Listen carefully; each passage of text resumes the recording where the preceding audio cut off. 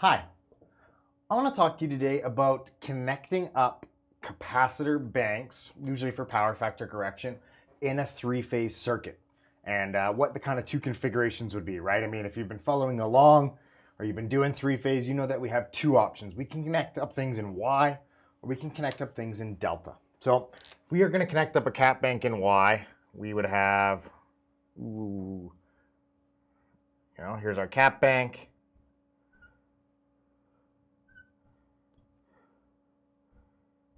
It would look something like that, right? We would join up a common point with all three, like that, and that would be our Y-connected capacitor bank.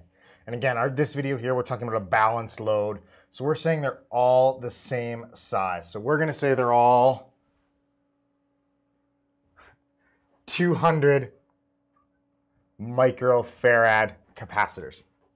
So we connect them up in Y, or we connect them up in delta. So in delta, they would look something more like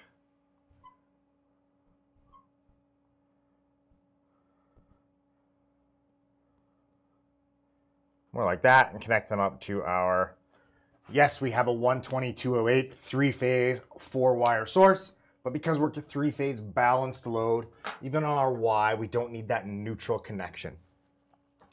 So what I want to do is just kind of see what is the difference electrically between hooking them up in Y or hooking them up in delta. So to start off with, we've got 200 microfarads. Well, we know that microfarad capacitor is going to lead to a capacitive reactance inside that capacitor. So I'm going to solve that XC really quick. So I'm going to use my formula. I'm not going to write it down, but it's XC equals 1 over 2 times pi times frequency times the capacitance.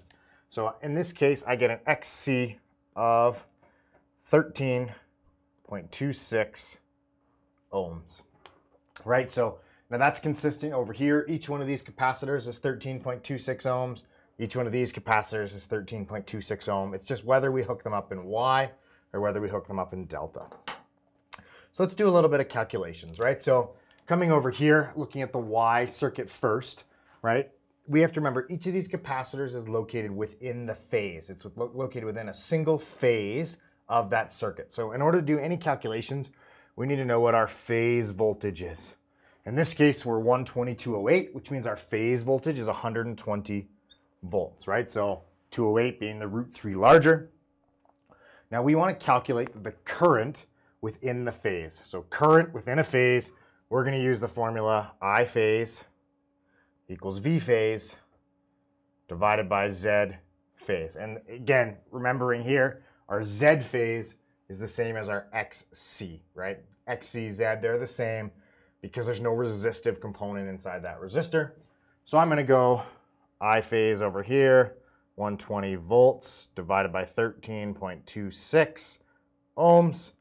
It's going to give me 9.05 amps. Awesome. The other thing we know in Y is that I line equals I phase, right? So that's how we would calculate in each phase and on each line over here, we're going to have 9.05 amps of current. Do the exact same thing with the delta. So over here, we know that V phase actually equals V line. In a delta circuit, they are the same. The phase voltage and the line current voltage are the same. So and over here, it would be 208 volts. So we actually see a √3 larger phase voltage over here. Using that same formula, we're going to go 208 volts divided by 13.26 ohms, and we get a current of 15.69 amps. Again, that's our I phase. The other thing we want to remember, in delta balanced, in a delta balanced load, which is what this is, our line current is going to be equal to I phase times square root of 3. Remember, because they're both going to add up, right? If it's an unbalanced load, we're using an HV chart, which I have a video on. You can check that out as well. But here, we're going to do that, and we get 27.17 amps. Crazy. So if I hook them up in Y, my line current, I can see is 3 times larger than when I hook them up in delta. That's a significant amount more current on my lines, which could be very beneficial to me depending on my application. But if I can only buy a 150 volt rated capacitor, then I'm going to go in a Y connection because I'm only going to see 120 volts across that capacitor, right? So it's kind of what's your capacitor rated for? What kind of line current do you need out of it? And you'll connect your circuit that way. The last thing I want to talk about before we kind of end here today is the power. So the three-phase power that we're going to get out of these capacitors. So our balanced formula for S3 phase is E line times I line times the square root of 3. So we're going to run that calculation on both of these, and we'll see where that goes. So over here, we would go 208 volts times 9.05 amps times the square root of 3, and we get around 3260 VA. And again, because I rounded my current so much here, it might not be exactly that, but it's close enough. We'll do the same thing over here, 208 volts times, in this case, line current, remember, 27.17 amps times root 3. We actually get also 3 times larger. So I get around 9780 VA, right? Just connecting it up in that delta configuration.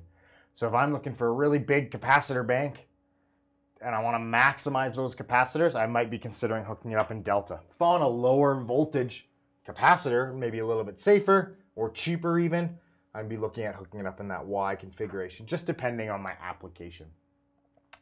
So thanks so much for watching this video. I have a whole bunch of other three-phase electrical theory videos as well, which feel free to check out. And if you like what you see, please subscribe. Thanks a lot.